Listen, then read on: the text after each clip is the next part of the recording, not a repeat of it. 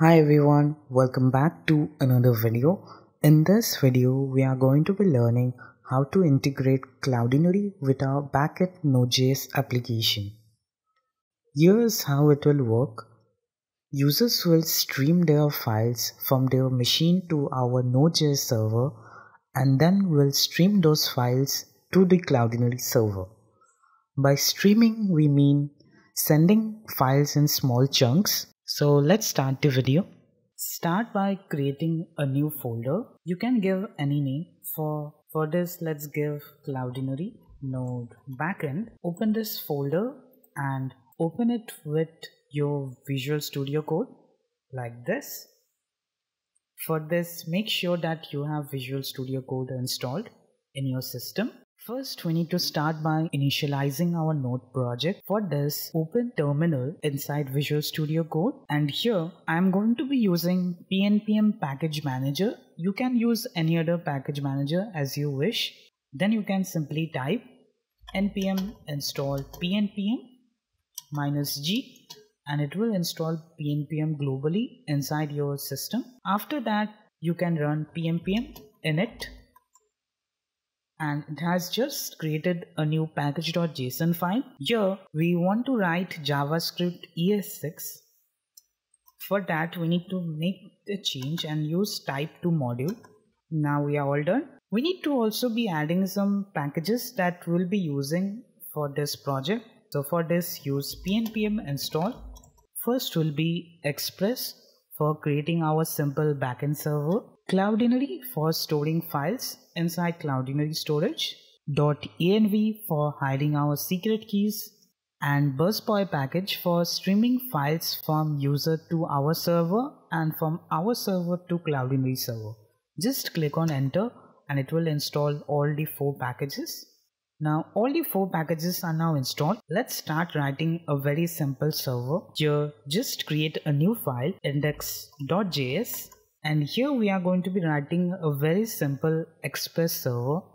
First we'll be importing Express from Express, and then we'll create an app called Express, and we'll use express.json because we are going to be passing JSON values inside our request. To pass those, we need to use express.json, and then we'll just create a very simple root route. When we send request to root route, it will return hello from server, and then we'll listen to port 3000 and we'll just print running on port 3000 after we start the server. For running the server, let's use nodemon. If you don't have nodemon installed, then you can simply install using npm, like npm install -g nodemon, and it will install nodemon inside your system. Currently I have nodemon installed, so I'll not do it. You just use nodemon index.js and it will start running this server. Currently it's running on port 3000. To access this port, we need to visit localhost 3000, and now it's showing hello from server. So in this way, our server is running successfully in port 3000. Now let's start writing the logic for uploading the files to the Cloudinary server from our nodejs application. Here we'll create one more folder. Let's name it as controllers. Here we'll be writing the Cloudinary logic. Let's name it as Cloudinary functions.js. We should import our secret keys. So for this, just open Cloudinary and create a new account if you don't have any account. Otherwise, you can also log in with your existing account. Just log in. Now, after you are logged in, you will find it's giving us the option to integrate with nodejs. So for this, we have already installed Cloudinary using pnpm. Now we'll be requiring the API keys. For that, click on View API Keys. Here we'll be requiring these 3 variables like the cloud name, API key, and API secret. Just copy all of them. Here we'll be creating another file. This will be our .env file. Here we'll create a variable Cloudinary cloud name, and here we'll paste our cloud name, and then we'll create 2 more variables. This will be our API key and this will be our secret key. Just replace the values now.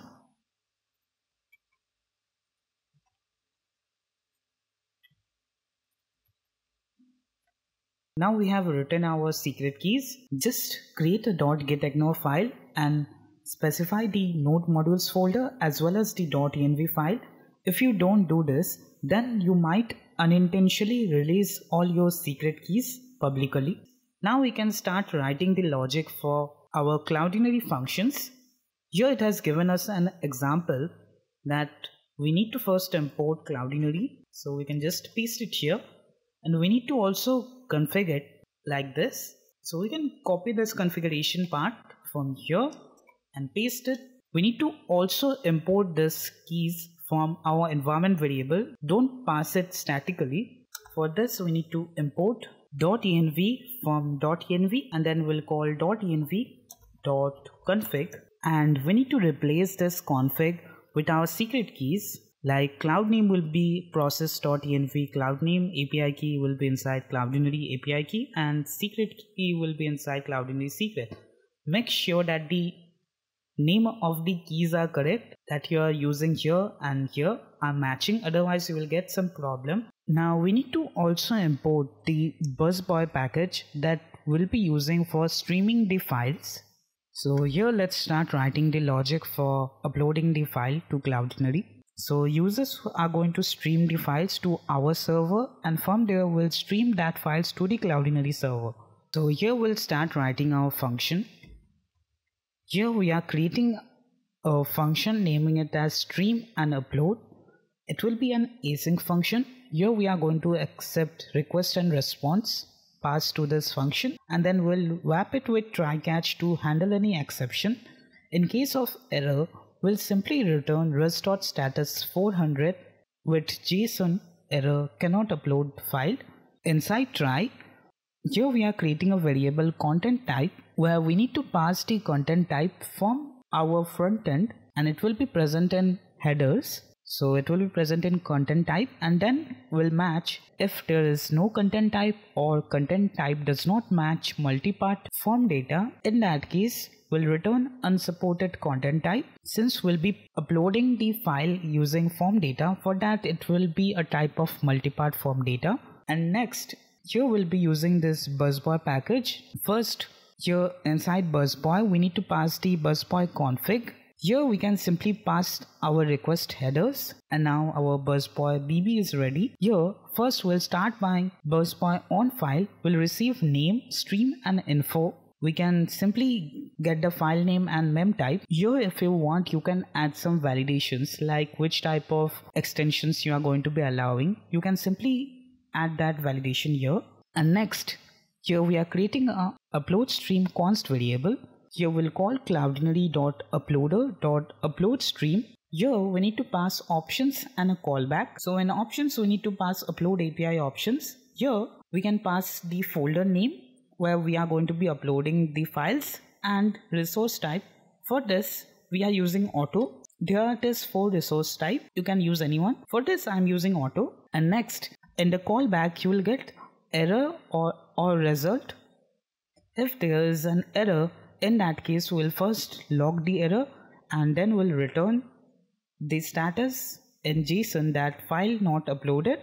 Else if we are getting the result, then we'll print the result. We'll return res.status 200 JSON and the result.secure URL. And here we are receiving the stream, but we have not yet passed this function to our stream. So here we'll create stream.pipe and we'll pass the upload stream function to it. And now on finish we'll just print that our file was uploaded. Here we'll use request.pipe to pass our busboy function. It means that we are passing the stream from our request to our node server, and from our node server we are passing it to Cloudinary. Now this is all done. Now we need to call this function. So for this, here we'll create one more route. It will be app.post/upload. Here we'll be getting request and response. We need to also import the function that we have recently written, that is stream and upload. It will be from Cloudinary functions.js, and here we need to pass that function stream and upload. Here we need to also pass request and response. Just pass it. Now it's done. For the API testing, I'm using this extension Eco API for VS Code, because Thunder client does not allow us to pass images. Here let us just create a new request. Here it will be our localhost 3000, and we need to make sure that we need to pass the content type as multipart form data. So inside our headers, we need to pass the content type as multipart form data, this one, and in our body it will be a type of form data. Here it will be a type of file. If you are not getting this option, just make sure that this parameter type required is enabled, otherwise this option will not be visible. Let's name the key as file, and here we can pick any file. Let's upload this image. Let's send a request. Here we are getting some error because the route was /upload. Let's send. Now you can see here it's showing file uploaded, and here we are also getting the URL. Now if we check the console, you will find that this was the result that we received after we have uploaded the file. Public ID, version ID signature, name, resource type, and the URL and the secure URL. In this case, we are just returning the secure URL, this one. Now currently you can see that here it's not showing the folder. Just refresh. Now here it's showing the uploaded files folder and the image that we have uploaded, this one. And we can also view this image like this. We can upload any file type, like it can be a video if you want. Now this has been also uploaded. This is the URL, and we can also view this video.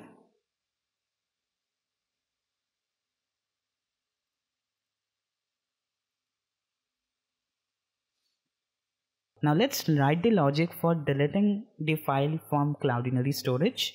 Here we are creating a function delete file, and you will be passing request and response. We'll wrap it with try catch. In case of any error, we'll simply return cannot delete file and also log the error. We'll be asking the public ID from our front end from request.body, and if public ID is not present, we'll simply return status 400 with JSON bad request. Else we will create a result variable and call Cloudinary uploader.destroy public ID, and we'll return the result.